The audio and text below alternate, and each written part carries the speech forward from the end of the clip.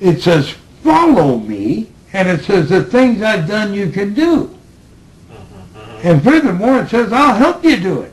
Ask me into your life, and I'm there, and I'm God, and I don't lie, just accept it. And if you're hungry, come on, I'm going to serve you some steak, because I'm in you. And I'm hungry to have you grow, and furthermore, I'm hungry to be in you so people can see the truth of me that did exist, that hasn't died, and still exists. He was an example of what people could do if they hunger. First love, then hunger. And hunger so much you seek, knock, find. And then these miracles, they're not miracles. It's just truth. He said, I am the light. That means look at me in your darkness. Do you see me, the light? Aren't you drawn to the light? Aren't I an example of beauty beyond darkness? I am the way. Now, what does he mean like that? Isn't Muhammad the way? Isn't Buddha the way? Actually, yes. Right. But the way of following to become in unity with the Creator, the great dreamer. I am the way. And it's done through love, seek, knock, find, and hunger so great, love, hunger.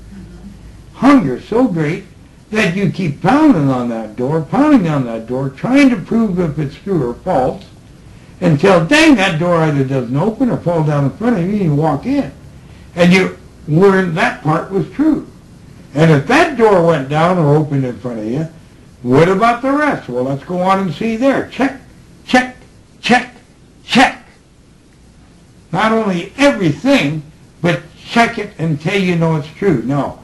Christ was God on earth in a human form, acting totally as a human. And he checked, and the door finally opened or fell down in front of you. He was an example for us to follow. And he said, follow me. That does not mean, all right, ask me into your life and tra-la-la. It means ask me in your life and follow me. Go back to where I started from and follow. So the secret is, if I'm getting this, is follow me, meaning don't worship me, but be like me. Be like me. I'm your example. It is automatic to be like him, for you to be like him. Right. For you, in self, you're in trouble. But for wanting to do good, like healings, and without any thought of recompense on your part, just wanting to help your fellow man, then you're not in trouble. Now, Jesus didn't go out there and put on a show and dance and got rich and sat in a mansion. He made through life quite nicely, thank you. Follow him. Follow him as an example, and follow his example. And so, yeah, it's just, these Christians, they got it so wrong. They got just a little bit of right, but they haven't seen the whole overall picture. And guess what? The Muslims are the same way.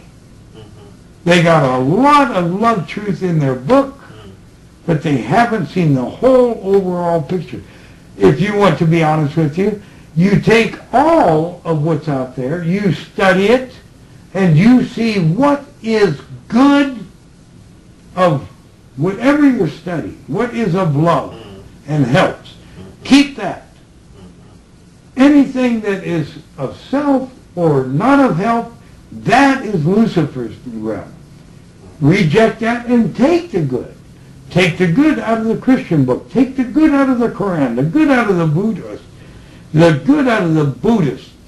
On and on and on. Take the good and get rid of the bad. Test it all. And you'll end up with one big handful of one thing, love. And love is very, I want to say caressing, but that's not what I'm looking for. Compassion. When you start having compassion for people that drunk on the street that's vomiting right in front of you, and you have compassion instead of, ugh, pretty drunk, you know, you have compassion for that person that has just treated you like filth and dirt, and maybe robbed you or embezzled you. That person is living in self. That person doesn't know love, and you do, and you have compassion. You know, forgive them. Now there's Jesus on the cross. Forgive them, all of us, Father, for they know not what they do. They are unaware that love rules over self. And he meant it. That was pure compassion when he said it. Total love. Totally forgiving everybody that nailed him on the cross, brought him to the cross, and the world at large that is doing things that would cause that kind of mind structure throughout all humanity upon the earth. He wanted Dad to forget everybody. God, I love them. I know that they are your children, my brother, my sister, and despite all the horrors that they are doing to me and have done to me and do to each other, oh God, I love them. Forgive them, Father. Now there's compassion, and that's the kind of compassion that you're looking for. Now you're asking about how do you identify some of these parts of the Bible that talk about these things? Well, I mean, I think what you're saying is not that there are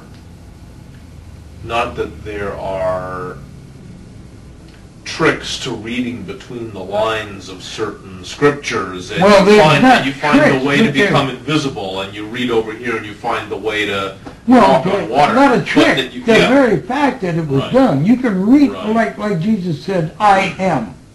Right. Now the Christians make a big deal out of this. He is the I am. Mm-hmm. What is he saying? You are not.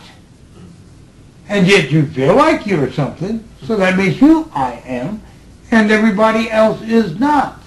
He was telling a fact. There's only one in that story, him.